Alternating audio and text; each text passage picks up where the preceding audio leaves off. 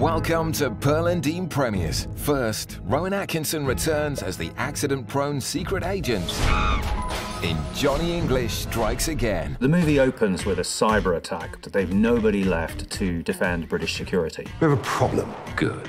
The PM has to find an agent. And who does she turn to? Johnny English. Virtual reality.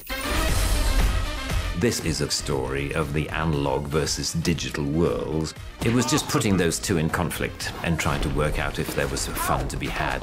Can I just ask, what is wrong with you? It's really well written. And it's really well put together. And I read the script. I loved it. Full of action, full of adventure, and I thought I could do a lot with it. He loves being a spy. He thinks it's the best.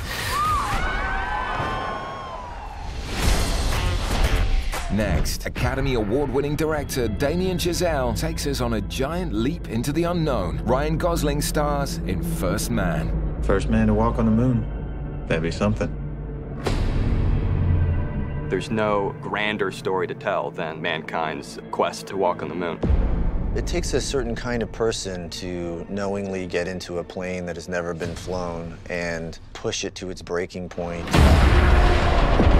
Neil, he takes it to such an extreme that his life is really in jeopardy. 5, 4, 3, 2. I really wanted to design this as something fully immersive, experiential, and I think to get that full ride, you got to be in a theater on a giant screen with sound surrounding you.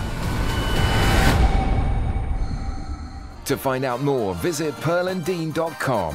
Pearl and Dean Premiers, brought to you by Pantene. You are Pantene's UK hair ambassador. What do you reckon made Pantene choose someone like you over, say, Bruce Willis?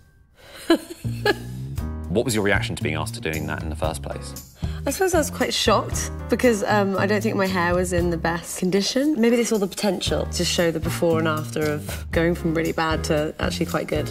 Do you think I have what it takes to be the next hair ambassador?